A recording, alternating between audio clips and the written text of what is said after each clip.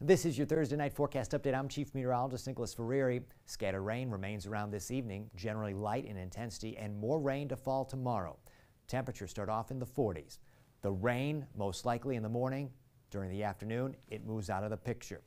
Winds picking up in speed. Top wind gusts 40 to 45 miles per hour during the afternoon into the evening.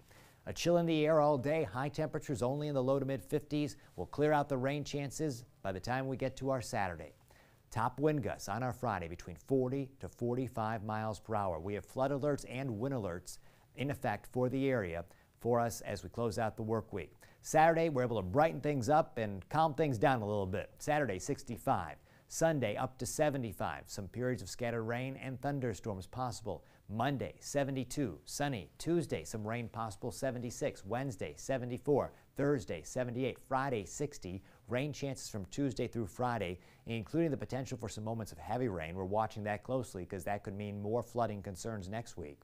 We're cooler at the end of the week. Friday, 60. Saturday, 58. Sunday, 59. That's your latest forecast.